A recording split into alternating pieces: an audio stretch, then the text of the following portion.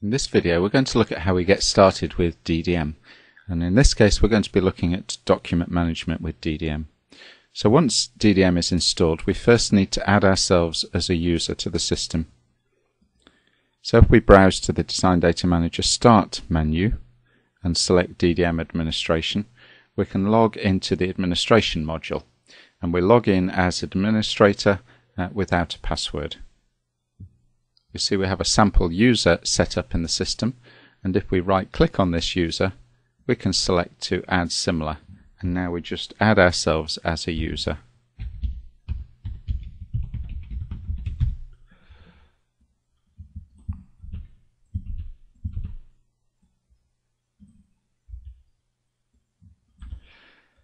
You can see we can also set up an email address, and we could, if we want, set a password. In this case I'm not going to set a password. Now we've selected that, we've created the new user with all the same permissions as the sample user, and this sample user gives us all of the permissions that we need to start working with DDM. So we can close DDM administration, and if we go to the Start menu again we can select and find DDM Office. Now I log in as myself,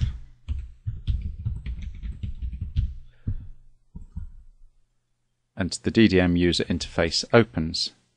So I'm going to just expand this area a little bit, pull this line down so that we can see all the areas of the screen. So what I want to do is to add a document into DDM. So I'm going to browse to my desktop, and here's the document that I want to add, and I simply drag it from the file system into DDM. And I get a new window open that allows me to assign some properties to this document before importing it into the database. So if I right click on this and select the properties, I can assign a proper document name, and you can see the description has been transferred from the file name. So I'm going to call this document CSI number 1. I'm happy with that now, so I click on OK.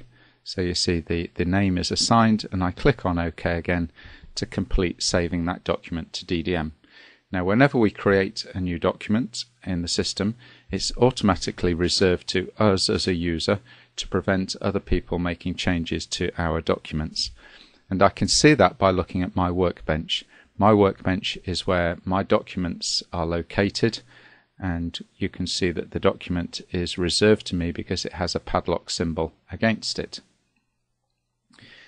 I can also see items that I've just created under My Recent Items. So My Recent Items shows all of the things that I've recently worked on, and here we can see the same document with its description at a work in progress state, and we can also see that Mark has it reserved, so we know when we're looking in DDM who has items reserved for modification. So now that I've created this document, what I want to do is to open it up and make some changes to it. So to open it I simply double click on the document itself, and we'll give it a title.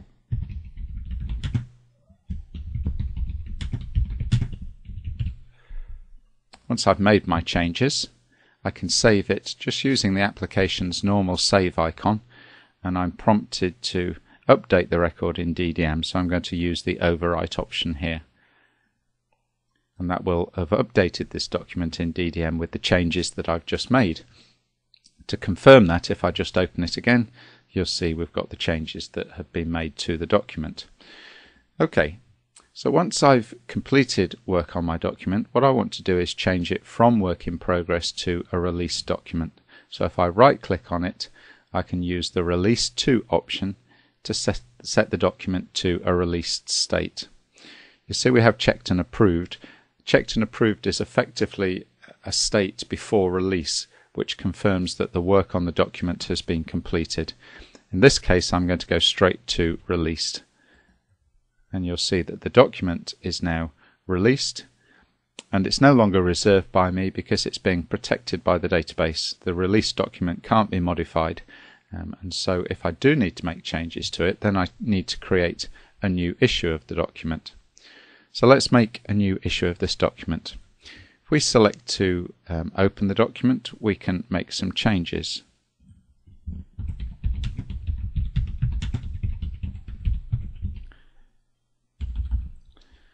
And once we've made the changes, again we select to save the document back. So in this case I can't overwrite the release document, but what I can do is create a new issue. So we select to use the up-issue command, which opens the Issue or Revision Manager window. Here I select Next Issue, which jumps the document to Issue 2. And I'm also going to fill in a change reason. So I add to my change reason. So this is a short description. Down here we can have a long description that fully describes the changes that are being made to the document.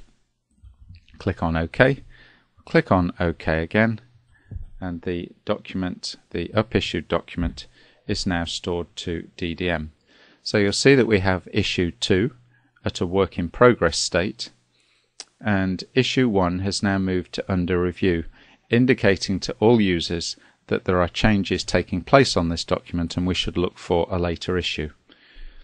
Okay, so once we've completed work on Issue 2 of the document, again we can select to release it, and so we select Released, and you'll see that Issue 1 has now automatically been superseded with the new release document, Issue 2.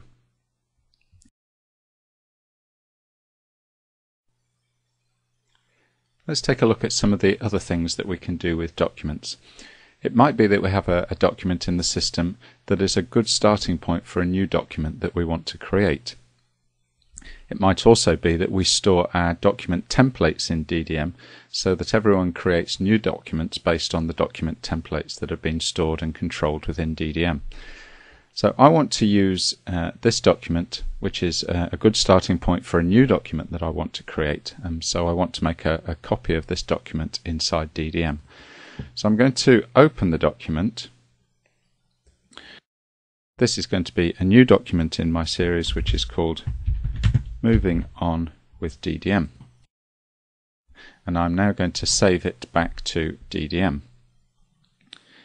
You'll see, because the original document is released, I can't overwrite it, but I can save as, so I can make a copy using the save as function. This time we're going to give it a new name, and this is Moving On with DDM.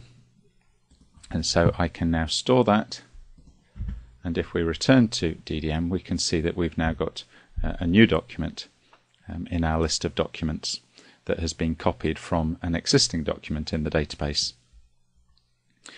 So let's take a look at how we search for items in DDM. So I'm going to select my search type down here, which is search all items, and in my free search window I'm going to type CSI.